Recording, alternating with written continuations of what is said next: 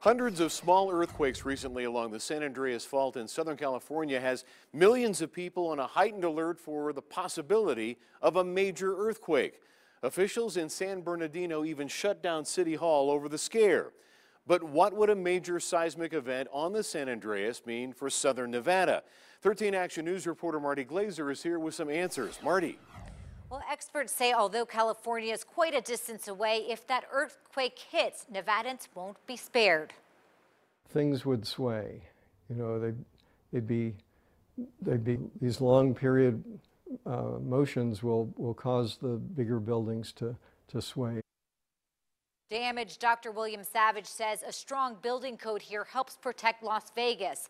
That said, we all remember last year's 4.8 earthquake near Caliente. A traffic nightmare damaged US 95 South, which caused the highway to be shut down. If California does take a big hit, we'll also feel it in the form of oil, gas, and other goods. If roads close, we could get our supplies cut off.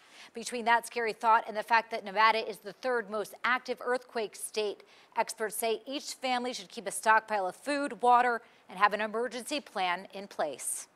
Good advice. Thanks, Marty.